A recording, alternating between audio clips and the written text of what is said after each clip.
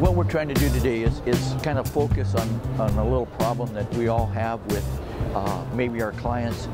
We've done the complete haircut, we've done shear work, continued on, and this side lays real nice, and let's say this side over here has like a little curl in through here, and maybe has a little bit of a curl back in this position, back in through here, when he's got long hair and he's got a little bit of a curl back here and he wants it kind of straightened out a little bit, and the concentration up here with the curl. So how do we get to that problem? You can't get it with a shear, you can't get it with your clippers, and you can't get it with a thinning shear. So what we're trying to show you is the use of our razors and why it's so important to have these tools that you need in order to create your artwork. You have to look at yourself and see the amount of tools that you need to be able to be doing this type of work. So the gentleman has this little curl up in through here like this. Well, how do we get to it? Okay, so put a little blade glide on there. Okay, so how do we get to this little curl up here? We want it to lay flat, lay down on his head like so, but you can't take the bulk out of it. You got to maintain the bulk, because if you cut this too short, this side's not going to match. So what we're going to do is we're going to take this plane right in through here like so. You're working with the planes the same way as you would if you were cutting his hair. You still bring it back, you come in and you kind of section it off, and what you're going to do is you're going to take that razor and come in and just kind of go through it like this.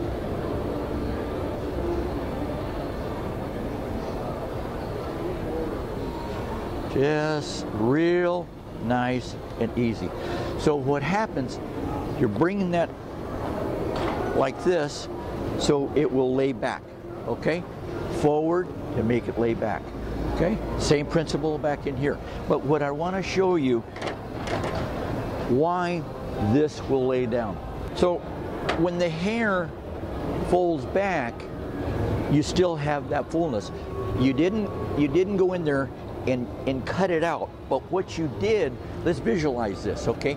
You've just cut this with the shear, so now it's flat, okay? Shear makes a flat cut. Even though you cut it, it's a 45 over here, it's still flat, okay? So what we're trying to do to alleviate that little problem with the curl is what we've done in essence is we've taken the hair and pulled it forward, okay? We've pulled it forward, and now we're shaving that hair.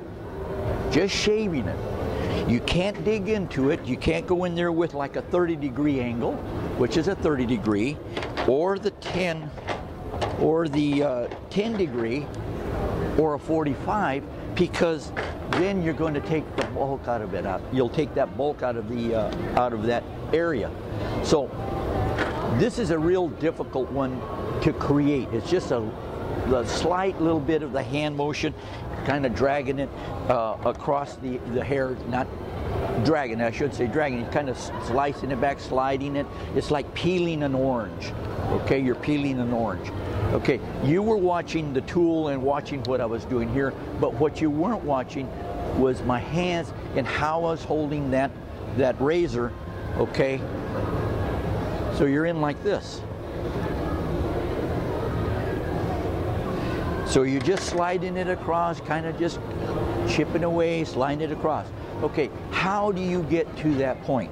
All right, the word is practice. And if you don't have the practice, you're gonna mess up. So then you come in and you just practice. Sliding that.